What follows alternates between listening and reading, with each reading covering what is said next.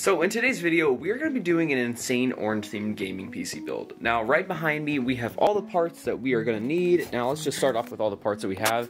So first of all, we have the graphics card right here. That is going to be the RTX 2070. Then for our CPU, we have the 5600X. Our CPU cooler is going to be this little AMD Wraith RGB cooler. I have our RAM right here. I know the RAM isn't as good, but it's actually pretty solid. It's just 16 gigs. Then we have our B550 Mobo that we're going to actually use for it. It does have the BIOS update for 5000 series processors, or however you want to say it. So we're good to use that, and got it for 160 bucks. Now for our power supply, we're actually going to be using the Corsair SF kind of power supply. Now this power supply is super small. If you look at the top of it, it's like this big. Now the main attraction out of all these things is the case. Now this case is the Inwin D-Frame Mini. I think it's the 2.0, but yeah, it's pretty solid. It's got a bunch of good I/O up here, but overall, yeah, it's gonna be super sick build. And then to top it off, we got some really sick looking orange cables. So yeah, this should look pretty dang good with that. I wish I did have some like blue cable combs. I might spray paint some, but I don't know. Yeah, so let's get into the build.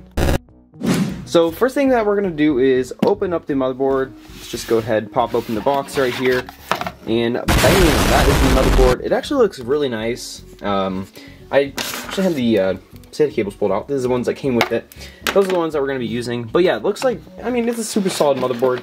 It's got a nice little I/O shield on it that looks pretty dope. It's got tons of I/O ports on it as well. I'm pretty sure that is a 10 gig Ethernet port, or 5 gig, I'm not too sure. But yeah, we got our other stuff in here, cable ties, everything that we need. I'm probably not even gonna use it, but yeah, that's basically the motherboard. Now on to the CPU. Ooh, what was that? I don't care. Got the CPU, Ryzen 5 5600X. Let's open this puppy up. And voila, we have the CPU. 5600X, as good as a 10900K. Let's go. But yeah, super cool CPU. Looks really nice. But then, yeah, let's go ahead and install the CPU onto the motherboard. So first thing that we're going to want to do, put the motherboard right here, lift up the little carrier thing, the little socket, open up this. Now we're just going to grab it. So we have this little gold pin down right here, and we're going to line that with the one on the motherboard. So now we have that. I already know which way it goes, so just slide her in there, make sure that she's in there, and pop it down. So yeah, that's basically that. So now it is time for the thermal paste. We have some nice little TG7 Thermaltake thermal paste from Best Buy. I don't care, it's from Best Buy. It's actually pretty good. I did a video on it. But yeah, we're just gonna go ahead and do like a nice little application of it right here. I don't care what it looks like as long as it does the job. Okay, maybe that was a bit much, but who freaking cares? Yeah, we'll go ahead and spread that out. So now that we have the thermal paste nice and spread out, it looks pretty good in my opinion. It'll even out. I use this little pry tool for phone kits, but whatever, who cares? Yeah, now it is time for the cooler. Just kidding, cooler. As I said, I'm using the AMD Wraith RGB Prism cooler. Super solid cooler, I love it. Looks nice when the RGB's on. So we're just gonna basically plop it on here like this. And just gotta put this little guy right here. Sorry if the camera's shaky, this is kind of a difficult job to do with the camera, but come on now. So then yeah, now it looks like this. So what we're gonna do, we're just gonna take this. So we're just gonna take this, and then we're just gonna plop it down like this. It's gonna probably hurt when I do this, but whatever. Got it. Nice. So yeah, cooler's installed, but now we're not done yet. We still gotta plug in our CPU fan header. So we're just gonna look over here for our CPU fan. It looks like this one is it. So now we're just gonna plug it in and plop. And we can just tug this little cable back in over here, I guess. That'd probably look the nicest, but we're not done actually with cables for this. We still have to get the RGB cable in there. I'm gonna do that once we get towards the end of the build though. Okay, got it nicely tucked in there. Now we can go ahead and use our RAMs. We got 16 gigs, I think 3200 megahertz. The guy that sold the RAM to me kind of pulled a fast one on me and didn't include these things. Whatever, it should be fine, the little heat sinks. But yeah, let's go ahead and install these. So first thing we're gonna do, plop these puppies right down here off. And then we're just gonna take this, align them with the little slots, Maybe I should have put this in first, but whatever.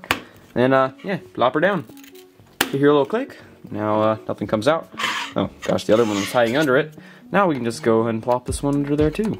So come on. Come on. Plop. There we go. That looks pretty good. So yeah, that's basically the whole motherboard. That's pretty cool looking. I mean, that's a lot of computer right there. I'm not gonna do an M.2 drive. I can't afford one right now. I'm just gonna use the hard drive that comes with it. This isn't actually gonna be used as a build. I'm gonna get an SSD later, but for now we're just gonna leave the M.2 alone. So yeah, now we're just gonna take the motherboard and place it like this in the case, and make sure all the standoffs are aligned. Looks like they're all good. Got that one, got that one, got that one. So yeah, let's just go ahead and set our screws right here.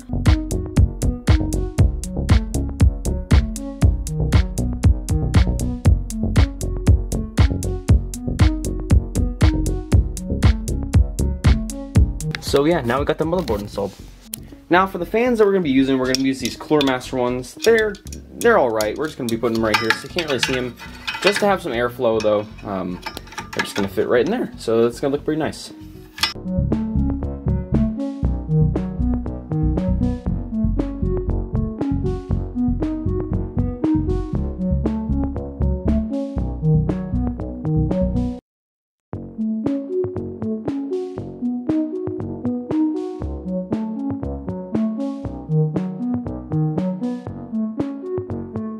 So our next step is to actually get the power supply installed. So right here is where the power supply is, and we do have that little bracket on there. So let's just go ahead and turn the case around and see if we can get this little bracket in there. I really hope I don't scratch anything. Let me just set the camera right here, guys, so you guys can even see this thing.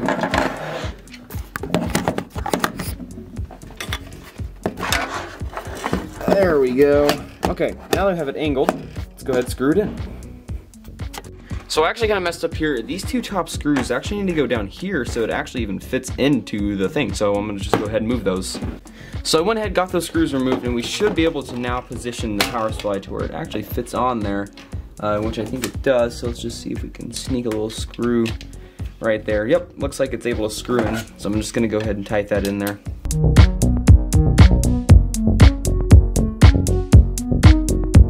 Okay, it looks like we're not able to put that screw in there, which is just fine because we have 3 in there, so yeah, we're good from there.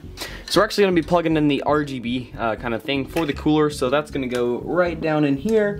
If we could just lean the PC up, and that should fit in there. If I can get it though, these things are really difficult to get in there. But hey, it looks like we got it in there, so yeah, let's just go ahead and position that over here. And that's basically everything off the motherboard that we need to connect for kind of just cables. So now we have all these cables in the back here. We got like our USB 3.0 and everything like that. So we're just gonna go ahead and plug that in over here. This is our HD audio, so yeah, let's just position the case like this, and I'm gonna just try and hide these over here. I think the HD audio is gonna go right over here. I'm gonna plug that puppy right there. Then we have our USB 3.0. That's gonna go right over here. Just plug that in like this. Alright, so now that that is plugged in, looks pretty good. Then we have our the rest of our cables. So our USB 2.0 for the cooler. That's gonna plug in at the I think the side of the case. So we'll just move it on over here, and it should plug in just like. And there we go. Now it's plugged in. Turn it around, and we're good to. Oh, this guy's popping off right here. So there's actually a little zip tie over here from the previous owner. He zip tied these together, but that's okay. Just unzip tie those, and yeah, we got all of our little cables that we need to plug in. It's probably gonna be hard for you guys to see here, but we're plugging all these cables in right in there. So we're not gonna use this power LED because we just don't really need it. Actually, yeah, we don't really need it. We're going to use the other power LED though. That's going to go right above the HDD LED. Then we have a reset switch. Then last of all, our power switch. And bam, it's in there. So I think I'm going to go grab a zip tie and zip tie this up.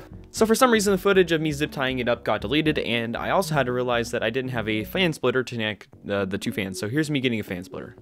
So it looks like the only one that I have is white, and that doesn't really go with our color theme, but whatever. Just going to have to use it anyways. Just go ahead, plug it in right here, and voila, we have it through there now. So it's going to turn the case around and plug these things in. So this little guy's going to go right here, and this one's going to go right here. Bam. Now that's basically all the fans that we really need to plug in. So now it's time to get our power supply cables, and we're going to be using our awesome orange cables. Yes, so let's go ahead and plug those in. So I actually forgot one last thing, and that is the 2 terabyte hard drive that we're going to use. So we're just going to go ahead, turn the case around, put that in there. But for now, we're going to use these little SATA cables to power that guy. So I think the best option for the power supply mounting is to use this one, so we can kind of hide this cable over here. So I'm going to go ahead and try and take out that little guy. But it may be kind of difficult because the little thing might bump into it, but we'll try it out. Okay, so I was able to get it out, and it came out just fine. Let's go ahead and put the hard drive in.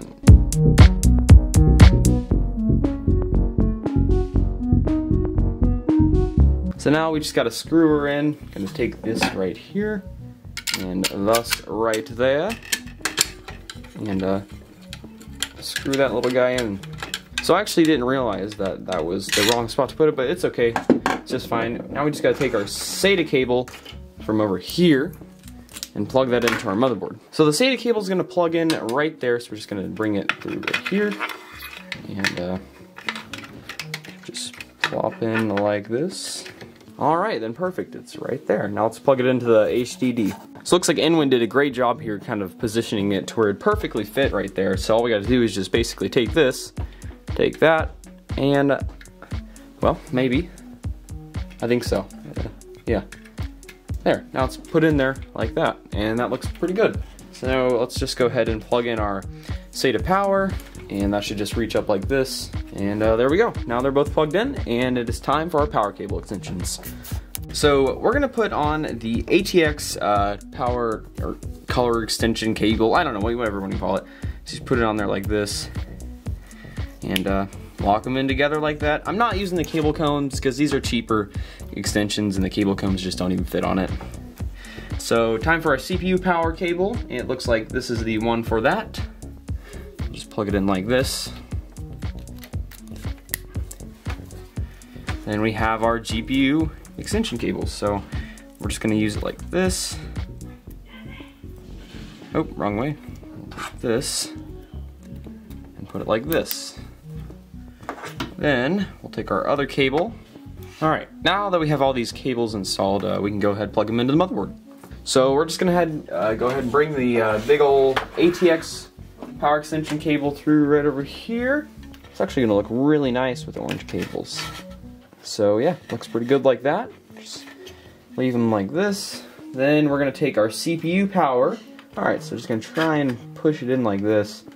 Not too sure if it's going to fit well, but... Alright, so now we're going to go ahead and put the GPU right here so we can get those PCI cables in. I'm going to see if I can fit this little cable through the little slot by the GPU. So yeah, they should all look pretty nice. And as I said, guys, we're going to be using the MSI RTX 2070 Super, or 2070, and it's actually a pretty nice looking card.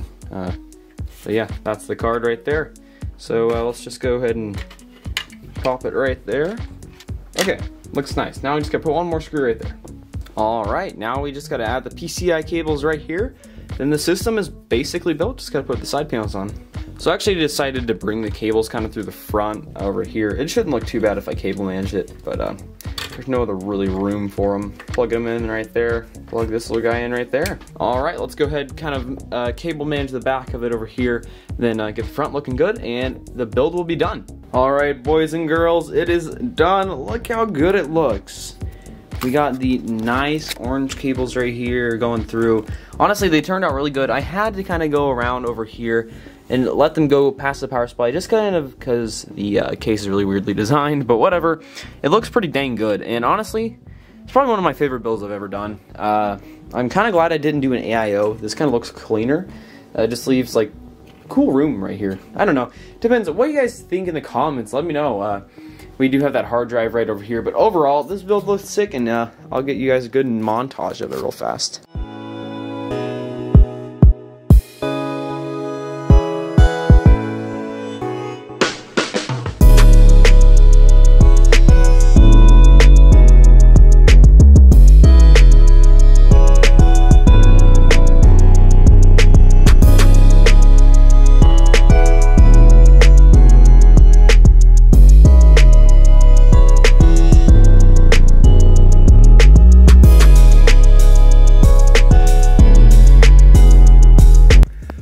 overall, guys, the PC turned out amazing. Just look at it. It's so pretty. I mean, honestly, very unique kind of a system, and if you guys like it, make sure you comment down below, like the video, and maybe even subscribe. I'm trying to get to 100,000 subscribers, you know, just only 99,000 more. It's alright, it's alright. We'll get there someday. But yeah, I hope you guys enjoyed the video. All the parts will be down in the description below. If you guys decide to get any of those parts, it will hand out or help out the channel if you use the links. But yeah, I hope you guys enjoyed, and I'll see you guys in the next one. Peace.